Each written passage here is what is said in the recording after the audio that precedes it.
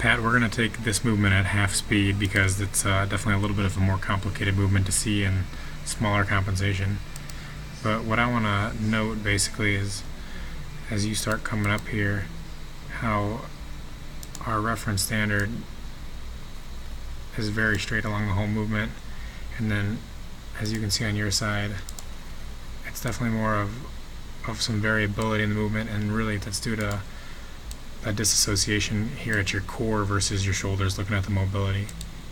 So I'm going to rewind that one more time so you can see it. But look, as he's going up, it's all coming up as one movement, and then as it's almost like your hips are staying down here, and then as you progress, then everything comes up as once. But you'll see how you have that big arch in your back just for a second, and that's a sign of some core instability. So viewing everything so far, looks like a combination of core instability working with the right hip is what I really want to focus on.